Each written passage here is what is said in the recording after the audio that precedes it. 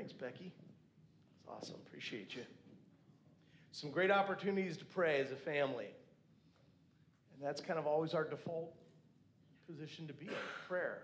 You need something? Let's go to prayer. We're hurting? Let's go to prayer. We're celebrating? Let's go to prayer. And so avail yourself of those opportunities every third Sunday night and every Sunday morning at 9. And it's really a powerful time. So you are invited. Consider this your own very personal invitation right now. So cool. It's good to have you here today. It's good to be here, isn't it?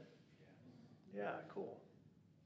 Awesome. Well, hey, so we're in this series, Kingdom Come, Embracing the Power of God. But before we get started today, I have a little prayer request. And so these are 10 people, 3 adults and 7 teenagers who spent the night with us Friday night into Saturday. They're from the Vineyard Church in Duluth, Minnesota. They're on their way to Philippi, West Virginia, and needed a place to stay. And so they came and they stayed with us. And I told them, you know what, we will be praying for you on Sunday.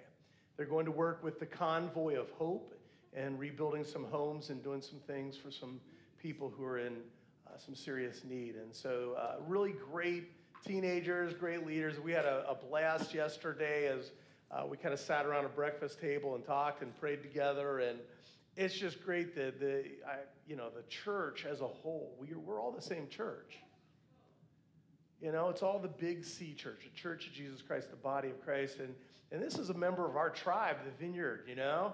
And so it's just very cool. And so, Lord, we just come, we ask right now in the name of Jesus that you would be on these youth and these adults in Philippi, West Virginia right now, Lord God. Give them strength and endurance to do the task at hand.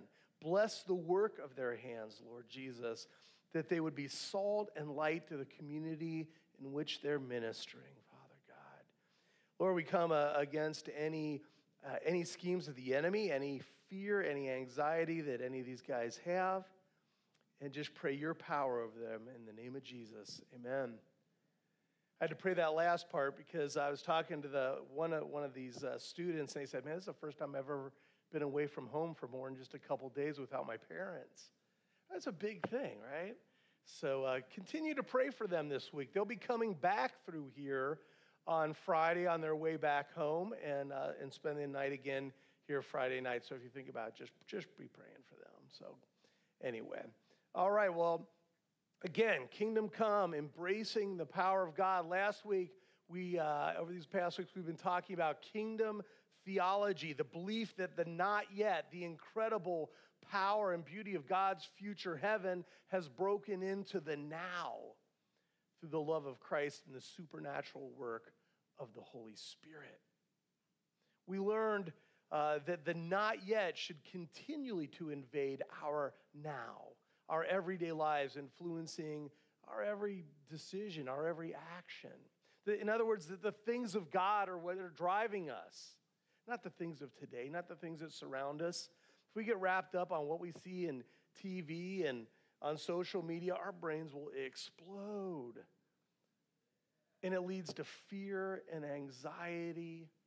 Why not rest on the Word of God and what He's doing in our lives? Because that leads to peace, to contentment, to goodness. God is good. The overarching theme verse for this series is 1 Corinthians 4:20. For the kingdom of God is not a matter of talk, but of power. The kingdom of God is not just something to talk about. It is something to talk about, but not just something to talk about. It's not about, just doing this and this, but it's a matter of power. It's a matter of acting in those powers and doing those things that God's calling us to do, and then receiving. We need to remember to do that sometimes. Sometimes we think we're not just worthy of it, or I didn't really earn it, or I'm not good enough. But God promised all kinds of wonderful things for His children. Are we willing to just receive them for what it is? Not feeling like we have to earn them or feel ashamed that we didn't earn them, but just receive the gift because He's God and He wants to give good gifts to us. Sometimes that's hard for us to do, isn't it? Just to receive blessings without doing anything to earn them. Well, this week we're going to look at the sovereignty of the King, because God is called the King of Kings, the Lord of Lords. We're going to look at his authority, his dominion over everything on heaven, in heaven and on earth. Because here's the thing. We're going, yeah, I really want to embrace the power of God. I really want to live for him. But how can we do that if we're not going to understand that we're under his authority? How do we live in the kingdom if we don't understand the king? And so over these first couple of weeks, we're just kind of hitting some of the basics so that the next few weeks are just really in how we dig into that power, how we plug into the source.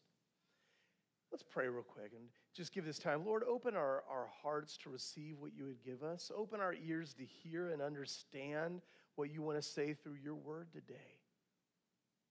We want to know you more, Lord. We want to know you more. We want to experience you more. In Jesus' name, amen. Now, when we talk about the sovereignty of the king, it's a little difficult for most Americans to really fully grasp what that means, since we don't live in a nation governed by a monarchy, right? We're just not that familiar. And when we think about a kingdom, we usually think about kind of castles like the ones that are up here on the right-hand side, these old medieval-style castles that had kings or queens or whoever the monarch was that was terrifying. They were evil, some of them, who extorted their people through taxes and brutality. Do it my way or we're just going to take your head off. It's good incentive. But it really skews what our mind of a kingdom can be. And God's kingdom is nothing like that. It's beautiful. It's wonderful. It's giving. It's amazing. We'll talk about that today. Now, part of living in the kingdom is receiving the provision of the king, his mercy, his grace, his blessing, his protection in the walls of the kingdom.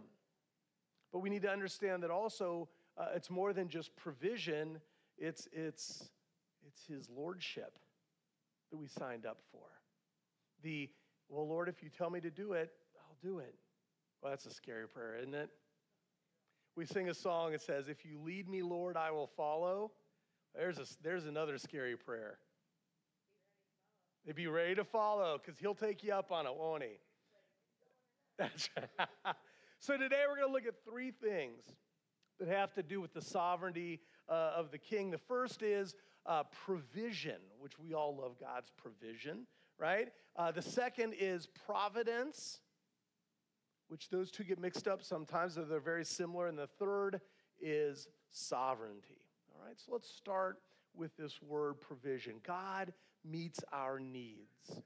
In other words, God provides, simply put. He sometimes even meets some of our wants, some of our desires, and I love that about him. And the thing to understand about a kingdom is that a good king provides for the people of his kingdom. A good king will provide. Philippians 4:19 says, and my God will meet your needs according to the riches of his glory in Christ Jesus. Hallelujah, right? What a great promise of the Lord. But notice that Paul writes in here, he meets our needs, not our wants, not our everyday whims. Although God is pretty faithful and gives us a lot of those sometimes too. And it's always according to the riches of his glory, not our glory. It's all for him. We don't get to pick and choose. But he is a good God, and he will provide. He always provides. When Don and I were first married, man, we were just like poor, out-of-college kids. We lived in a house. I bought my first house. It was $38,000, little tiny, like 945 square foot, two-bedroom house on a matchbox, size piece of land. Not necessarily the best neighborhood in town in Cincinnati. But it was, God provided. And we didn't have a lot of money. We had debt. We had student debt. And we ate a lot of PB&J. We ate a lot of ramen. But the cool thing is, we had this box of cereal, this box of Cheerios. In fact, it wasn't even Cheerios. It was Kroger Tostios, right? We didn't even have the name brand. And that thing lasted for weeks. We just kept pouring out of it. It was amazing. It was a total loaves and fishes thing. I'm not exaggerating. It wasn't like we all had little bowls like this either. We kept pouring out of it, and God kept providing right when we needed it. It was amazing. He knew exactly what we needed, and he was so good to us and provided. The other thing is God provides not just so we have what we need, but so that he can glorify himself in us and through us. We'll tell that story any day, because I want to know I want people to know how good our God is and how good he can be to you too. I want people to know that. I want to give him the glory. That wasn't me making the Cheerios appear. 2 Corinthians 9:8 tells us this. And God is able to bless you abundantly, so that in all things, at all times, having all that you need, you will abound in every good work. We receive what we need to do his work, to do the good work of God, not always what we want. And a lot of times, it's not always material things. And we'll talk about that in just a minute too. But we need to realize that it's only when our spiritual eyes are open that we can see and understand God's provision. Well, he didn't give me that. No, but he gave you what you needed. Well, I really wanted this, but did he give you this? We get so focused on what he doesn't give us that we forget to look at what he does give us, his generosity.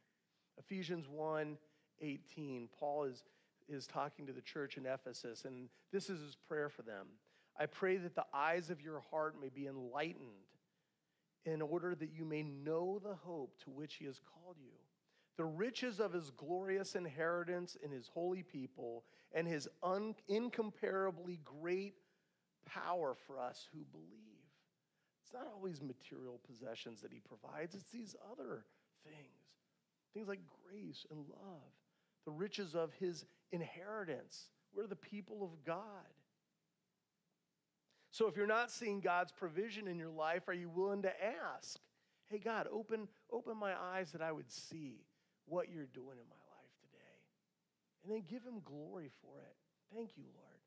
When was the last time you really just sat down and said, thank you, God, for, and just started listing everything he's been good, so good to you? When was the last time you just listed off the things that you're thankful for, God? It's not just for Thanksgiving around the table, right? We can do that any day. God is good.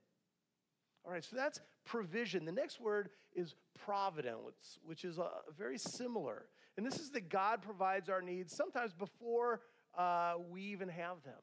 He's preparing us for the need. In some ways, a good king understands the needs of his people even when they don't. Sometimes we just don't know what we need. Anybody relate to that? There are a lot of times I just don't realize that I need it. And this divine providence is God foreseeing and protecting and providing in a manifest way with care and guidance. That providence, that divine providence. I love that. So not only does he provide things before we need him, a lot of times he provides things without even us knowing. I think we're going to get to heaven and we're going to sit down and maybe God will give us a little flashback of our life. And he's going, and I was there, and I was there, and I was there, and I was there. We're going to go, no way. How many times have we looked back on things and going, man, I didn't see it then, but looking back, man, I see God all over me right there. I see the Holy Spirit moving in me all the time right there. Just through not only those gifts, but the guidance and through circumstances. I'm going to give you another example out of my own life about God's providence. So Don and I were out in Colorado visiting friends. We decided we'd like to go up and visit my niece, who was a little north of Denver. And we had rented a car. So we go to get our car, and it's supposed to be this little tiny Kia hatchback, right? And so we're going to be driving through the mountains and that and seeing people. And the guy at the counter said, hey, look, I had this Ford Explorer just come in. It's loaded. It's nice. Got the 4 doors, all this stuff. And if you'd like, I'll give it to you for the same price. I'm like, yeah. Well, first, actually, my brain goes to, I wonder how many miles to the gallon that gets, because we are going to do a lot of driving, right? And then I thought, no, this is God providing. And so we took him up on it. And a few days later, we were up visiting my niece, and on our way back down into Denver, we come to one of those wonderful roundabouts that we all just love. And as we're coming up to it, a semi is coming through, so we wait for him to pass, her to pass, whichever. And the guy behind me just doesn't even apply the brakes and just slams right into the back of us, and it pushes us right beyond the truck that had just passed. I mean, we missed it by inches. God was all over us that day. I'm still getting like the willies thinking about it. His car looked like an accordion that was dripping all sorts of fluid, and the horn was stuck on, of course. Our car had a little dent in the back bumper. No one was hurt. Donna, myself, the guy in the other car. And that was God just providing before we ever even knew we would need it. So other than about an hour of dealing with this and meeting with the police and filing a claim with our insurance and calling the rental place, other than an hour out of our vacation, nothing else happened. How good is our God? And we knew it, man. We were, come on, Lord. Paul writes to the church in Galatia. He says this, but even before I was born, God chose me and called me by his marvelous grace. If you get nothing else from today, please remember that. Galatians 1:15. Go home, write it down, put it on your wherever, your computer, your refrigerator, your dashboard, wherever you're going to see this. And say that to yourself. Before I was even born, God chose me and called me by his marvelous grace, because that's something we all can claim in the name of Jesus. And that's something we need to remind ourselves of daily. You were called. You are claimed by God. One of my favorite stories of God's providence comes from 1 Samuel 17, verses 32 through 36. This is David getting prepared to fight Goliath, right? Now, the story of David and Goliath is amazing, but this little preparation moment is so important because he's being questioned by King Saul about his qualification as a teenage shepherd boy. So this is what he says. Don't worry about the Philistine, David told Saul. I'll go fight him. Don't be ridiculous, Saul replied. There's no way you can fight this Philistine and possibly win. You are only a boy, and he's a man of war since his youth. But David persisted. I have been taking care of my father's sheep and goats, he said. When a lion or a bear comes to steal a lamb from the flock, I go after it with a club, and I rescue the lamb from its mouth. If the animal turns on me, I catch it by the jaw, and I club it to death. I have done this to both lions and bears, and I'll do it to this pagan Philistine too, for he has defied the armies of the living God. The Lord who rescued me from the claws of the lion and the bear will rescue me from this Philistine. The thing is, he knew where his strength came from, and it was nothing about him. But here's the thing, if we look at this in the idea of providence, as a shepherd boy, God was preparing David to defeat Goliath, to protect his people, because he was already taught how to defeat bears and lions, to protect his sheep and goats. He was preparing David to be a great psalmist, because David would spend those long afternoons and evenings on the plains with his sheep, playing his harp and singing praises to God. And he was preparing David to be king, not because of anything else he could do, but because his faith was in God and God alone, the King of Kings. God's providence with David was powerful. It was powerful. His presence was amazing, and he formed this young shepherd boy into a great ruler through his great providence. And he does the same for us today, right here, right now. And all we have to do is say, open the eyes of my heart that I would see you, Lord. All right, finally, sovereignty. So provision, providence, all about what God does for us. But then there comes a point where we need to acknowledge his lordship over our life, that he is the king. Father, Son, Holy Spirit, the ultimate singular authority. A good king is sovereign. He looks after the needs and the concerns of his people, even if that means withholding things and saying no. God gives and he takes away. As a parent and as a grandparent, you've probably taken things away from your children, haven't you? We don't like to hear that he gives and takes away because we don't think, well, my God loves me. He wouldn't take anything away. Let me tell you what, if you're standing in front of a bus coming at you at about 60 miles per hour, I hope someone takes that away from me. Right? He loves us enough to take away the good so he can give you his best. And he never just simply takes away. He never just says no. He says no and then provides a great yes right after it. He loves us enough to say no. Understanding the difference. Now, here's the thing. Some people say, well, isn't like a king, isn't that like a dictator? You know, they can say whatever they want, do whatever they want. And there is a difference between a sovereign and a dictator, because a dictator is usually just one person who's leading, but they're doing it for their sake of their own profit and power. It's all about them, right? It's my power. It's my profit. I'm going to tax these people up to here like they did in the old days, right? In these medieval times, the king would just tax people into submission. They would create fear. But a true sovereign has his or her people's best interest in mind. What they do for the good of their people.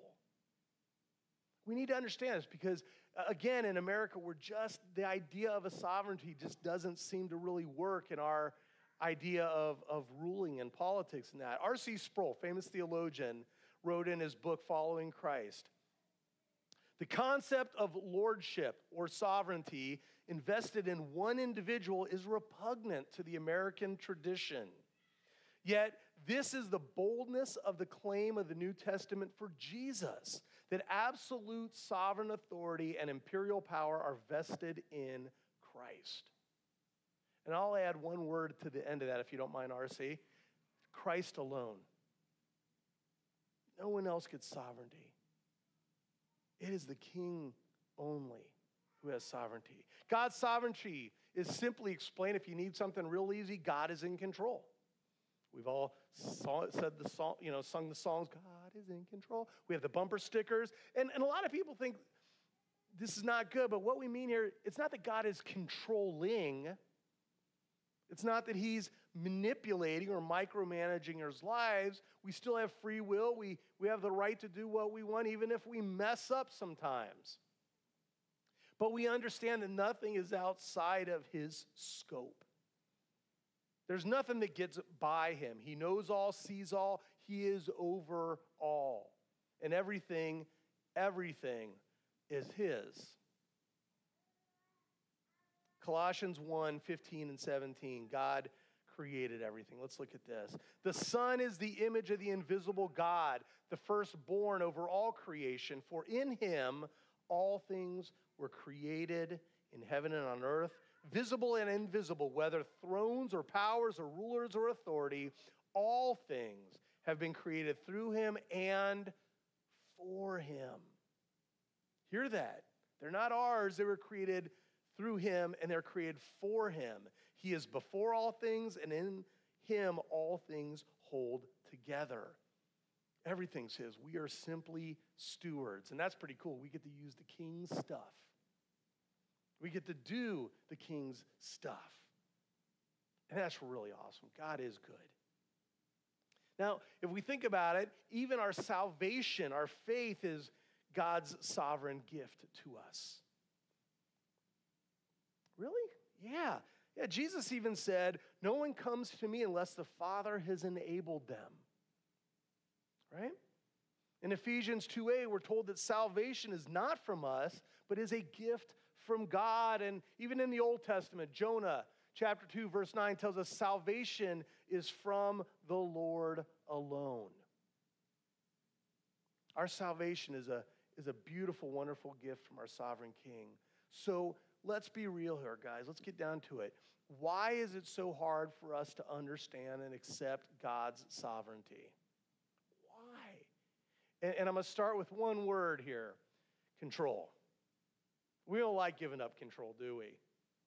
We like to be in control, or at least think we are. Why? Well, that leads us to number 2, fear. We are so afraid that things are going to spin out of control. It's not easy to let someone rule your life, especially someone you can't see or hear or touch. We get afraid of it. We get afraid of life and what it sends us. And then this leads us to the third thing, which is distrust. Can I really trust God? Does he really know what's going on? And that leads us then to pride, which is, I'm not sure if I'll just go ahead and do it myself because I probably know what's best for me. And that's an ugly path to go down. When we start grabbing control from a sovereign God, that can lead to some serious damage for ourselves. So here's the big thing. If God is sovereign, if he's in control, and he is a good God, you ready for this one? God is the perfect example of a righteous king. Let me add that for sure. I don't want to pass that by. Before we get to the big question, if God is sovereign, if he's in control, if he's a good God, then why doesn't God do something about all the bad stuff happening in the world? Why didn't he just come down and do something about all those bad things going on? If he's sovereign, if he can give, if he can take away. And here's the thing, even though everything belongs to God, he gives us free will. Everybody free will, even the sinners. We have the right to choose, and sinful people do sinful things that affect and even hurt others. Unfortunately, we're a victim of a sinful world a lot of times. But here's the good news. God's got us. He knows that what we're going through, he knows that there are sinful people out there that will affect us, that will hurt us, that will create circumstances that will bring us down and bring us into times of adversity, but we never go through it alone. When we know Jesus is our Savior and Lord, we're never alone. We talk about that a lot here. And when the enemy tries to destroy it, God will always turn it around for his good. And so let me give you 4 advantages of living in the kingdom. 4 advantages of giving ourselves over to the sovereignty, the providence, and provision of the Lord our King. And the first thing is freedom. We get freedom when we live in God's kingdom. There's a freedom of handing all our stuff over to the divine expert, and that's what God is. He's the expert in everything, and we can just give him everything we're going through and anything. Take it, Lord. Give me guidance in it. It's yours. Relieve this of me. And if you've ever owned a business, you know how good it is to have someone you can trust handle your books. I'm going to give that over to someone. Or better yet, if you've ever owned your own business, you know how stressful it is. Sometimes just to go work for someone is just really nice to have and let them make all the tough decisions. There's a freedom in letting go, which then brings peace. When you know someone else is responsible. It's like driving in an unknown place or in an unknown land. Maybe you've been to England or Scotland or one of those places they drive on the wrong side or what we call the left side of the road. It's nice to be there and have someone who's used to driving on the left side, and you can just be a passenger and let him take you wherever. There's a peace in that. You're not all tensed up wondering if, all right. And this leads us to contentment. God gives me exactly what I need when I need it. When we believe that, when we embrace that, we become so content. We don't have to hunt for it. We don't have to fight for it. It doesn't consume us. We just allow God to provide, to be in control, knowing that he has the very best for us. And that leads us to number 4, that our good is replaced with his great. When we live in the kingdom of God, the stuff that we do that we think is good is replaced by the stuff that we couldn't even imagine before. He does stuff for us and gives us such great blessings. We start doing things that are like, man, I've never thought I could ever do that before. Or I've never thought I'd ever have that before. And this is not a prosperity teaching, guys. Sometimes it could just be some of the most simple things. This doesn't always mean material things. Sometimes he'll lift up a talent in you. Sometimes all of a sudden you're praying for people and things are happening. When you are released and you become content and our good is replaced with his great. And you ready for this? Here's the big point to learn today. We can only find our role in the kingdom of God by submitting ourselves to God's authority, to his sovereignty. We won't find it until we do. Jesus said we need to deny ourselves, pick up our cross daily, and follow him. That we're supposed to deny ourselves. We're supposed to die to ourselves so that we can have life in him. So by surrendering to the Lord's authority, things start happening. We start giving over everything to him. Our view of God changes. Not just of ourselves, but of God. We begin seeing God's loving sovereignty, where once all we saw was a wrathful, controlling judge. God's so mean. Look what he did. And then all of a sudden we see this loving sovereignty come out as our perspective, our point of view changes. By surrendering to the Lord's authority, we begin seeing God's divine providence, where once we saw coincidence. Wasn't that nice that kind of happened? And all of a sudden we realize God set us up for it. And then we begin seeing God's abundant provision, where once we saw a need to be self-sufficient. I need to do this, I need to do this, I need to do this.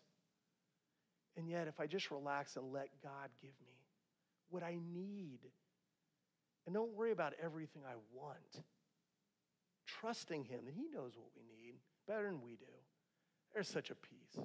There's such a freedom. There's such a contentment in that, guys. God is good. I'm going to ask the worship team to come up.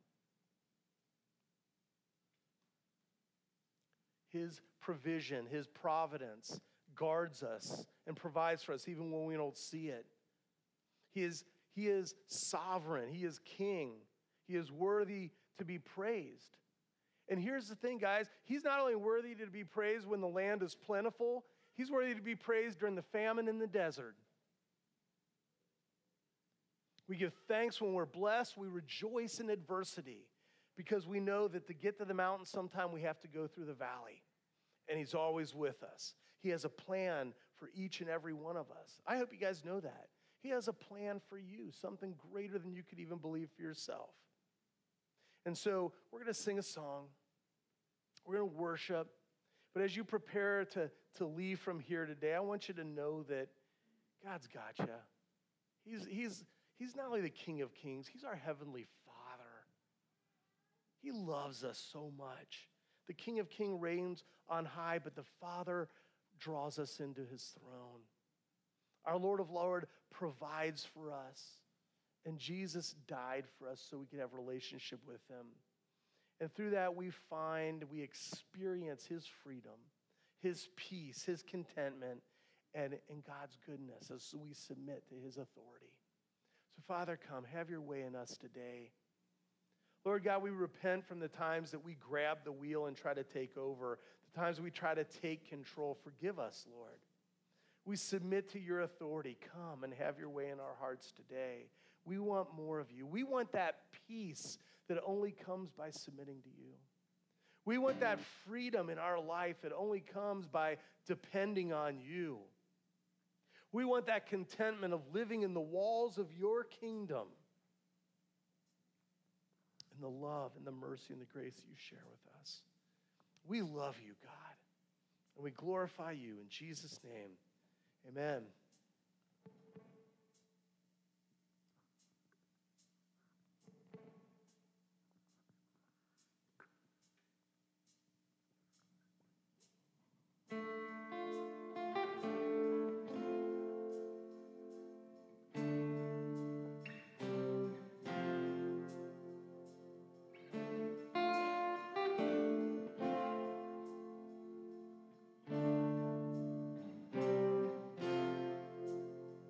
We are an